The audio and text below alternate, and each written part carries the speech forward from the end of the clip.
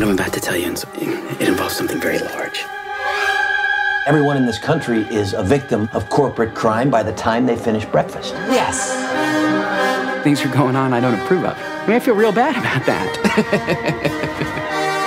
Corn goes in one end and profit comes out the other. Weird, right?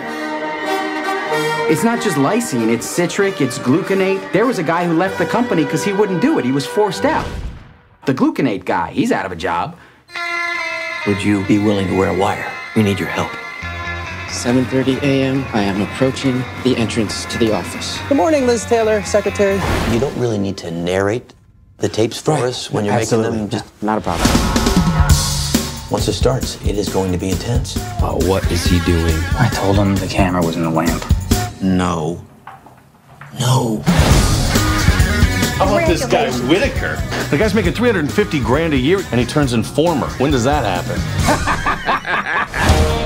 Mark Whitaker, secret agent 0014. Why 0014? Because I'm twice as smart as 007.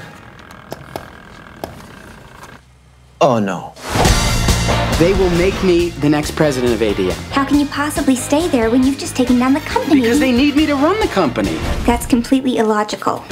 Mark showed you that 4 white guys in suits getting together in the middle of the day, that's not a business meeting, it's a crime scene. There's something you're not telling us. Why would I hide anything from you guys? We're going to find out what's going on, Mark. FBI. What the heck is going on here? Mr. Whitaker, would you please come with me? Oh, yeah, I was good, right? Didn't I seem really scared? Yeah, listen. I actually felt scared.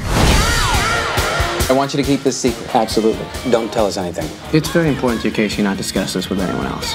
I'm a person of interest in an ongoing investigation. Oh my God. You guys still think I'm going to be okay at the company, right? I mean, you guys are going to take down the bad guys, but I'll be okay, right? Well, I think the corporate culture is going to change a little bit for you. I should say so.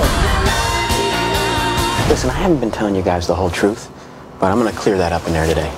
What? No, we gotta get you out of here.